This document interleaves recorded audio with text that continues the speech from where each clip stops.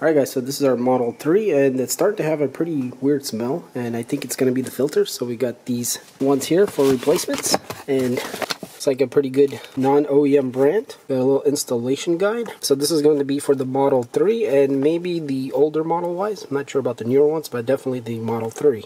And here we have the instructions of how to get to it, remove it, and change them. So there's quite a few there, but it shouldn't be too hard. There are 2 filters and also a tool. So first things first, let's remove this all-weather mat. And if we look inside, hopefully you guys can see, I got this light here. We're gonna have to take this panel off here. So it should just pop off. I'm gonna try to grab it here on top. And sure enough, it is popping off. It does need some persuasion, but it does come out. And you guys can kind of see the clips that are holding it down. So let's get this out of the way. And now we can go under here, and if you guys can see right back here, this door right here, that's what we need to open, which we can use the little included tool to get that little bolt out right there. So let's go ahead and break it loose, and then just unscrew it. There we go. Now it should just pull this door right off. And now we can see our filter right there. And there's actually 2 of them, they're stacked on top of each other. This is the bottom one, and then there's another one on top. So what we're going to do is just going to pull on these tabs and try to pull them out. It is kind of a tight fit, but they do come out. And that's actually the top one, and we have one on the bottom we've got to raise up and also pull out.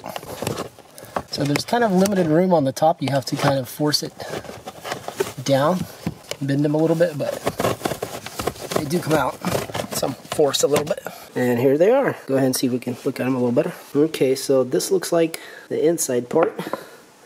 Let's see the other side. Yeah, I can see they're a little dirty, but not crazy dirty. There's some dirt in there actually. And this car is about 10 months old. So getting there, and you can see, yeah, they are pretty dirty. But the main part is that it just stinks. So let's go ahead and open our new ones. And you guys can see the new ones are a little bit different. We do have more of a hard shell here. Hopefully they'll still fit in there. And you guys can probably see those little tiny carbon balls in there. And that's what neutralizes the smells. And then we got the filter on this side.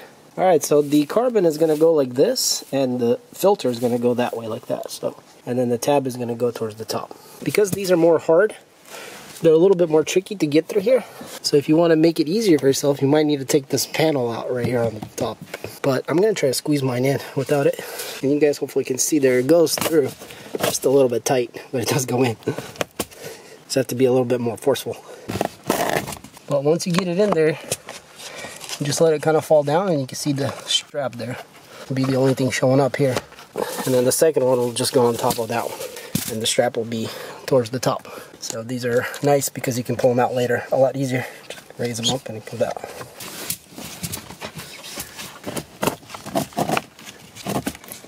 And there we go. Now we just need to kind of tuck these little straps to the side or down, and then we can put the lid back on. It just kind of slides up, and then it goes down, and then we put our bolt back in here, down here.